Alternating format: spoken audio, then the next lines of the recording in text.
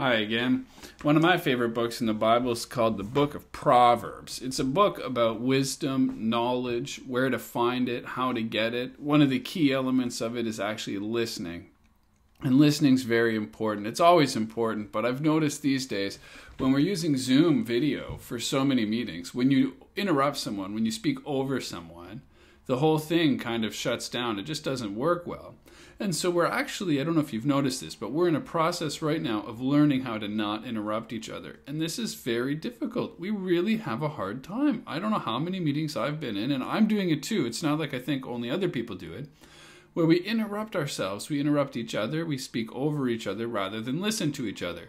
That's a major sign that we lack wisdom, because we need to be able to listen to one another and listen to God speaking to us through one another. Now today is Friday, or when this video goes up, it's going to be Friday, and I'm not going to be working because I believe in taking a break. I believe the Bible when it tells me that I have limits. I believe people who say things like, you can't give what you don't have. I don't believe that it's selfish to take time to rejuvenate, to refresh, to renew ourselves. And the Bible would have us do that.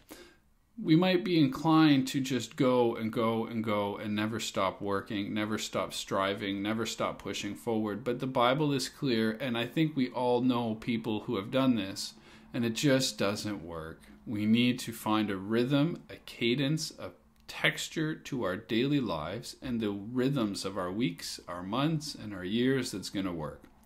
One of my favorite rhythms is to have a daily Bible reading practice, and I'm huge on this, and I tell people all the time about this. So some people watching these, you're doing 1 to 4 verses a day using our calendar, and that's wonderful if that's what you're capable of. I do want to try to throw down a little bit of a challenge that even while it's a Sabbath rest, so there's a bit of irony there, that's how pastoring works.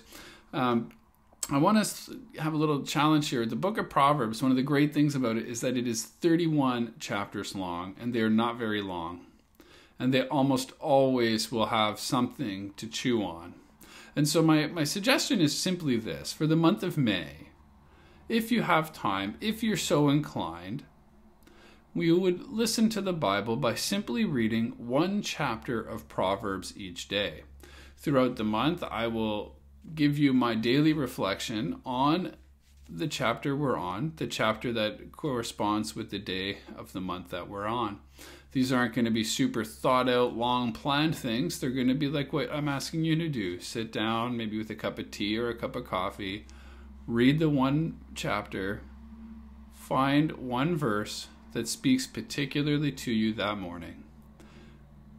Say, what do I learn from this verse? And why do I believe this verse has struck my heart this morning? Like, what about this verse is something I needed to know today? I've made a practice of reading through the Bible each year, and basically every single morning I will highlight or underline one verse in the 4 or 5 chapters I'm reading, and I'll meditate on it, I'll think about it, I'll rest on it, and I'll ask, why has God highlighted this verse to me today? This has been one of the most life-giving, spiritually developing practices that I have encountered. It won't work for everybody, but the only way to know if it's going to work for you is to try it.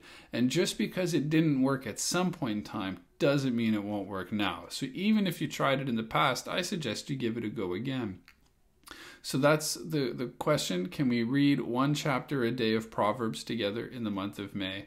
So today's May 1st, so you would sit down and you would simply read the first chapter of Proverbs, which is 33 verses long and has such pithy things as how useless to spread a net where every bird can see it. That sounds right. Anyways, you can read it for yourselves, and I really suggest that you do, and I believe you will get a lot out of doing so.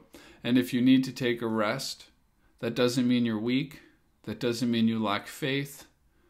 It just means you're human. And if you're willing to admit you need the rest, and you're able to organize your life in such a way as to create spaces for rest, then you're on the right track. At some point, I'll talk a little bit about the ways I go about my week in an effort to create space for rest. But for today, I'll leave it with you to read Proverbs chapter 1. Thank you. Have a wonderful, wonderful May.